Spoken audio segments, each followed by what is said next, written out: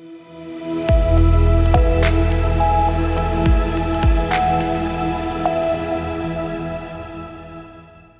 morning, everyone. Thank you so much for registering as a member with us. In this video, I will show you how to use the digital library, how you can log in onto the digital library, and what are various resources we have, and how you can explore content in those resources. And for the same, I will be sharing my screen wherein I'll take you through the entire customer journey of our digital library. Our digital library is available in two platforms. One is the web-based version of our digital library app, which I am currently showing you. And another is you can download the same application on your smart devices. The app name is MyLoft. It is compatible with both Android and iOS based devices, and you just need to log in once onto the app, and then you'll be stayed logged in over there unless and until you proactively sign out from your devices. The same thing is there in the web-based version of this application as well. As a first-time user, you would need to log in once, and if you are not signing out from this account, then you will be stayed as a logged-in user onto the web version of our digital library app as well.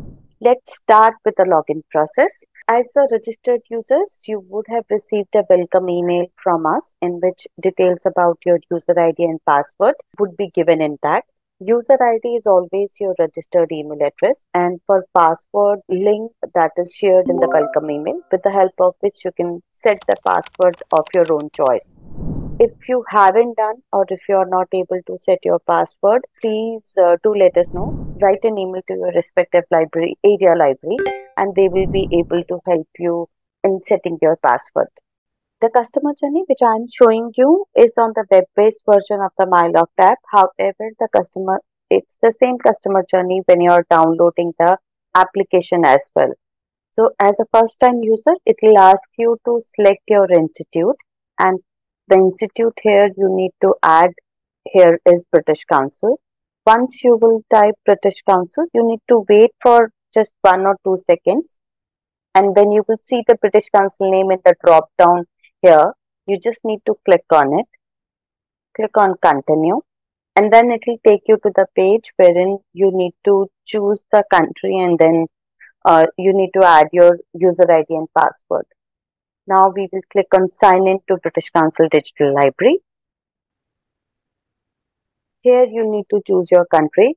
So we have the presence of digital library in more than 37 countries. That's why all the countries are listed here, because it's a single customer journey for everyone, and it's the same content which will be accessible for all the countries and for all our registered users. That is the reason there is an option of choosing so many countries over here. If you are the user from India, then you need to choose India as a country. But if you are a user who is from some other country which is listed in this drop down, you can do that as well. As I said, your user, though it's written as user ID or membership number, but you need to add over here only your user ID, and your user ID will be your registered email address. We will click on login.